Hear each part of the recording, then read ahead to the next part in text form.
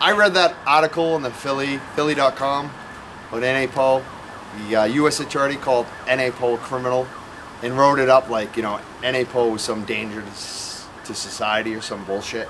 And my first immediate response is, like, as Frank said, these people are fucking idiots, number one. Like, they don't get, aren't they reading the comments? Don't they see that Philly.com, every single post is in support of N.A. Poe? Nobody virtually is supporting the U.S. attorneys on this. It's a joke. How much money are you guys spending? You're spending so much money busting peaceful, non-violent resistance to a bad law. How much money are you spending? Why aren't you going after the bankers? Why aren't you going after the people who bankrupted our country? What a waste of time. Your actions are criminal, in my opinion.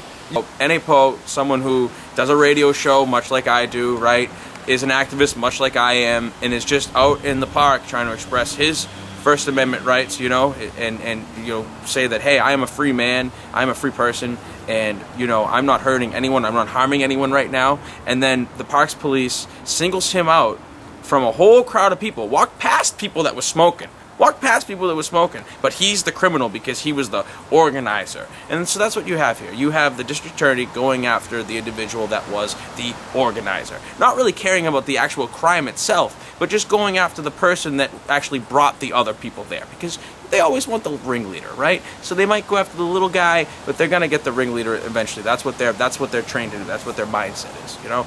And then you have a situation where this dude sits in jail, right, federal prison, for how long?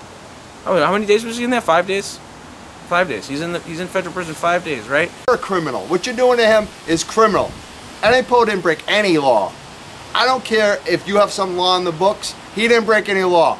There's human law. There's human rights. We're fighting for human rights. You're on the other side. Here you have a dude, right, sits in federal prison for 5 days, okay?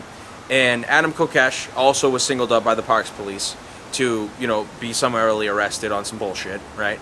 And so Adam Kokesh goes in there, says nothing, refuses to sign anything, okay? Spends an extra, I think, day or two in jail, but ends up getting let out scot-free. They got nothing on him, right?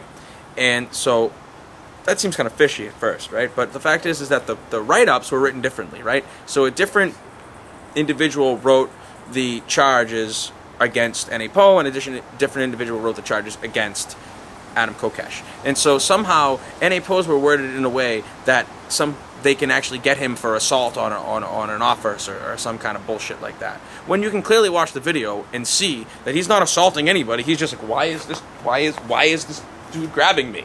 You know, that's pretty much all he's doing. And like anything that any natural single person would do, even Attorney Goldberg there, or a District Attorney Goldberg, U.S. Attorney, U.S. Attorney, excuse me, I will call you by your proper fascist title. I apologize. But at any rate, so N.A. Poe is a good dude. He's somebody that believes in freedom, you know, and he has to deal with this bullshit because of prohibition and because of the fact that we have a government that doesn't understand logic.